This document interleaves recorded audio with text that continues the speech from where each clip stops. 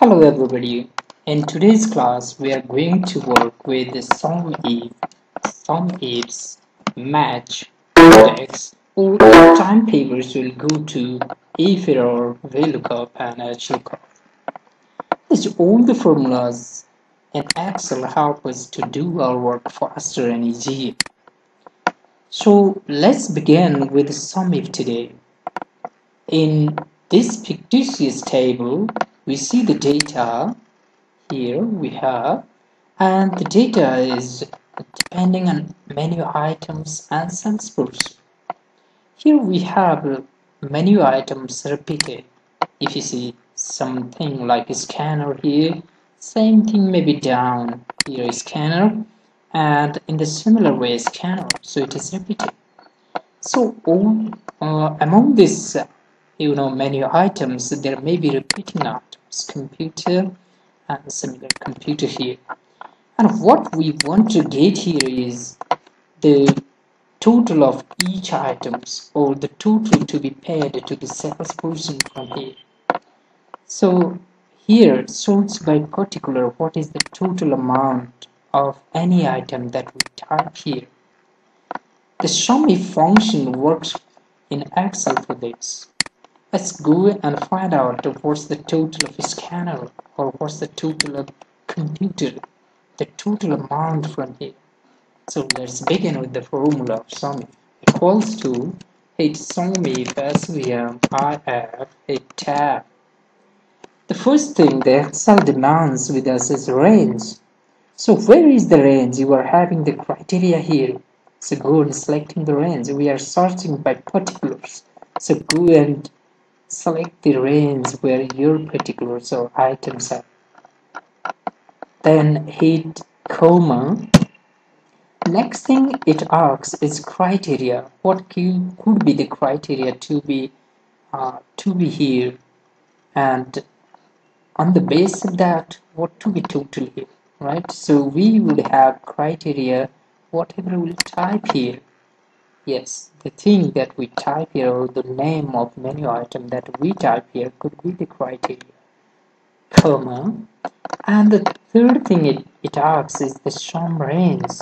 So what is the sum range? Either you like to get the total of May or June or July or whatever total amount. So we are going to add here the total amount. So go and selecting this range from here. Okay. Then go and close parentheses and hit enter. It gives 0 here because we don't have any criteria here. Let's go and type here SCANNER scanner. Yes, this is the total of scanner. It does not matter how many times it repeated. It gives the total of all the item, all the scanner from here. Similarly, if you want to check the next, you go and type KYB or the cable. Yes, this is the amount of cable. It's 267,000 here, and it may be next in cable. Yes, 50250 like this. If you want to get the total through the name of salesperson, let's go find here. Hit equals to SVM IF a tab. The first thing it asks is the range. We are searching through the name of salesperson, so go and selecting the range from salesperson here, comma. And the next thing it asks is criteria. Yes, criteria could be whatever we type here. And then the third thing it asks is the sum range. So select the sum range from here to the total. Okay, and close parentheses and hit enter. It gives 0 because we don't have any name here. So go and type the name here, RAMBHATT, but yes, the total comes up here. Similarly, if you change the name here, RAPIRABGYUNG, yes, the total is.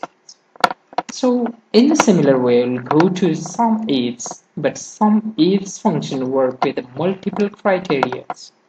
In such cases, we should give two criteria like if the item from here is repeating with the names from here, at the time we'll go and submit. So for some if, let's practice. Thank you.